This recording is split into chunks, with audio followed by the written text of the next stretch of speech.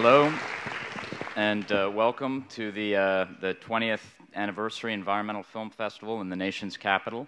We've got an exciting program on the Potomac today, and obviously there's a great crowd here, so thanks to all of you for coming. And I just want to remind you that the festival keeps running until Sunday, through Sunday, so there are many more films that you can catch in the coming days and on the weekend. We're very happy to have with us today the filmmakers Alexandra Cousteau and Bob Cole, both of whom will be doing question and answer sessions after their films, and also very fortunate to have with us the Potomac Riverkeeper Ed Merrifield, and Ed is going to introduce the program. So could you please join me in welcoming Ed Merrifield.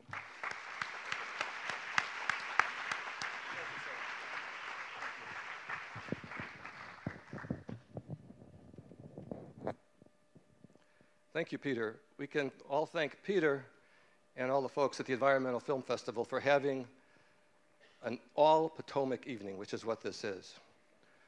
My name is Ed Merrifield, and I am your Potomac Riverkeeper. Our mission is to stop pollution. Yay, thank you. Somebody has to be your Potomac Riverkeeper. Our mission is to stop pollution and restore clean water, and we take our mission very seriously. As far as we're concerned, all man-made pollution going into our rivers and streams is wrong. The illegal pollution needs to be stopped immediately, but it's all wrong. And why? In 1970, the early 1970s, when it was clear that our states weren't going to do anything about our rivers catching on fire, about the blue-green color and slime across our streams and rivers, about our fisheries disappearing, and about our president saying that the river that was going by his window was a national disgrace. When that was all very clear, the federal government stepped up and created one of the great laws that this country has ever had, and that's the Clean Water Act. In the Clean Water Act, there's a goal, and the goal is very ambitious. And it said that we will be putting no more of our man-made pollution into the waters of this nation by 1985. So my job is to get us to 1985. That really is how I look at my job. How we do it and what we do, well, I will just summarize that very quickly. It's something I've been able to say for many years, and that is that there is no organization whose actions remove more of the major pollutants from the Potomac than our organization, and we have the numbers to back that up. If you'd like, all right. If you'd like more information on our organization, please grab one of the newsletters on the way out. Something else I would like you to take home with you, and that is something you can tell those folks, your friends and family, that aren't here and really don't pay any attention to our rivers and streams. Maybe we can get their attention with this.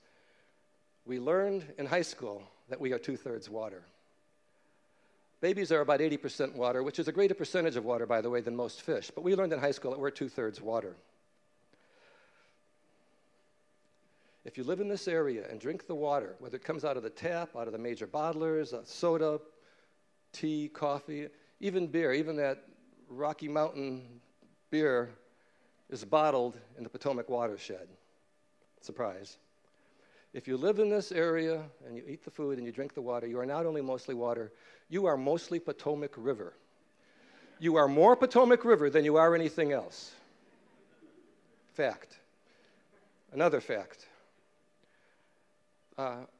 The USGS, U.S. Geological Survey, has done some reports and has done some testing and has found out that of these new emerging contaminants that are in our waters, the kind that micro amounts affect living systems, 2/3 of these contaminants, 2/3 of them that are in our waters, go through our water suppliers, who do a great job of meeting all the EPA requirements. But 2/3 of these new emerging contaminants that they don't have to test for normally go right through our water suppliers and into our tap and into us.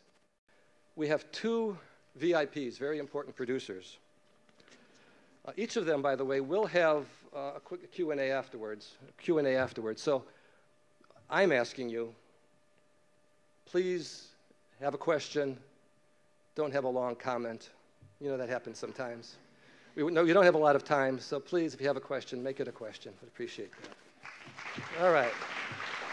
Alexandra Cousteau has been following in the footsteps of her grandfather, Jacques Cousteau, since she was very young, exploring the waters of this world, educating us through storytelling. Since in 2008, she created a nonprofit based right here in DC called Blue Legacy. This nonprofit, excuse me here, I want to get as much into this in as I can, is all about leveraging new and emerging technologies to connect mainstream audiences with their local watersheds and their water planet.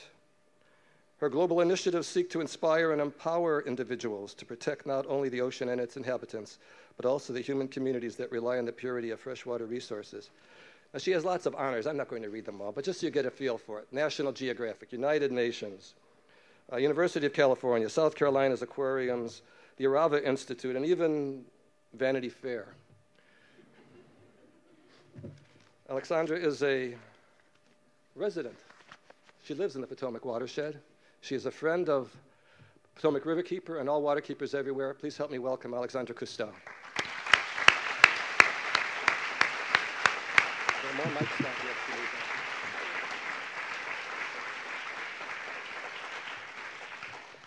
Good evening. It's really a pleasure to be here with you tonight.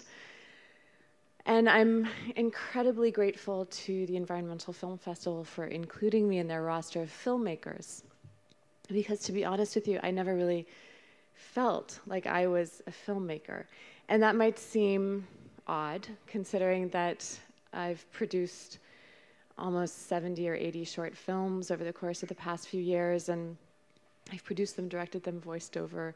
I've been in them, I've overseen the editing, I've been part of all aspects of making them happen, but I don't make films as an end in themselves, and I think that's what it is. I make films because I want to shape conversations about issues that I think we are all part of, that we all need to be involved in, that we all need to understand. That's really why I do what I do. I was born into a filmmaking family, but they weren't filmmakers necessarily. They were advocates. They dreamed of a world where people understood and cared for our oceans, conserved them, understood how they were connected to them. And they explored and discovered our oceans in ways that no one ever had before and brought them into our living rooms. And those films shaped conversation. They inspired people to be part of the solution, to help protect them. And that's important. My grandfather made sure that water was a part of my life always. He taught me to dive when I was 7 years old. I've been swimming since I was 4 months old. I have been blessed with the opportunity to travel the world and have water places be part of my childhood, have memories that I cherish, be part of shaping how I see the world. And when I think about the urgency of this issue, of understanding that our water planet is interconnected, that we live within watersheds, water systems that we rely on for our health, for our well-being, for the prosperity of our communities, and those water systems are being fragmented. And it's degrading the quality of our water and the quantity of water that we have available to us. Many of the places that I went to as a child that shaped who I've become are gone today. Those are places that I won't be able to take my 7-month-old daughter. Those are places that won't shape her vision of the world. And I know all of you in this room probably have a water place that is precious to you. A place where you caught frogs as a child, or swung on a rope swing, or visited with friends and made memories. And I'm sure those places are precious to you. Some of them probably still exist, others maybe not. But we all need to care for the water in our own backyards. And we all need to be part of shaping the conversation about water. So that brings me to Blue Legacy, an organization I started in 2008 to tell the story of our water planet. And I didn't want to make long feature films. I wanted to take people along for the ride In 2009, I spent 100 days traveling around the world to 6 different continents looking at different water issues. And in 2010, I decided I would do the same thing in North America, because when I came back from my international expedition, people said that was incredible. Obviously, we have a global water crisis. There's big problems out there. It's a good thing that doesn't happen here in America. So we traveled 18,800 miles across North America. We covered stories in Canada, the United States, and Mexico. I had a crew of 12 people, and when I was trying to figure out how I was going to travel all these people with our hundreds of pounds of gear and all of their personal items, I realized we couldn't fly, we couldn't drive in cars. So we found a bus, and the bus that we found was actually John McCain's former Straight Talk Express. We recycled it, and it traveled us around North America very well. We used it as our workstation and editing suite, and have a lot of memories in that bus. But mostly, it was where we cut our films, where we talked about our stories, where we decided where we would go next, where we cleaned our gear, and where we edited these films. And we told these stories every single day as we got to a new place and met new people and learned new things and saw new places. We posted blogs and photos and short films with the hopes that people would take those stories and share them with their friends through conversation around a dinner table, through Twitter and Facebook, that they would email them links to the films from Vimeo and YouTube, that they would start talking about issues that we may be talking about in the Colorado, where the Colorado River no longer reaches the sea, or about the dead zone that is at the mouth of the Mississippi River, or the coal ash spill in the Emory River in Tennessee, or any of the other issues we looked at. But those issues aren't just happening there. They're happening in backyards across America. And this film, this is the first time anyone's seen it outside of our team. And it was our last film. It was the film from the Potomac, because as we came back to Washington, D.C., where 40 years ago we signed the Clean Water Act, which was landmark legislation and which we need to protect, we realized we wanted to take all of the stories that we'd seen, all of the people that we'd met, everything that we'd learned, and wrap it up in one final message, which was the message of a watershed, the threats to a watershed and what we can do.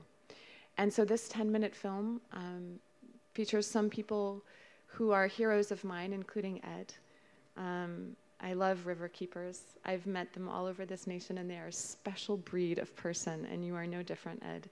They are heroes in every sense of the word, and I hope that one of your takeaways tonight after you see these films and learn a little bit about the issues in the Potomac Rivershed is to sign up for the Potomac Riverkeepers newsletter and help them do what they do, because they are protecting our watershed here, the water that is in our backyard and in every one of us, as Ed said.